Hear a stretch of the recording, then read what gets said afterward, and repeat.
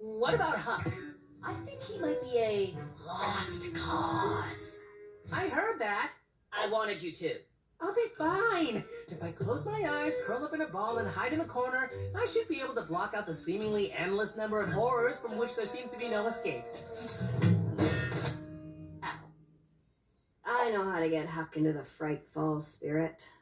Normally I wouldn't care, but this time of year brings out my softer side. Welcome to Frightfall 102, the next level in your Frightfall education. Costumes are not the best thing about Frightfall. Have you seen me in this costume? I've never taken it off. The best part of Frightfall is the tricks.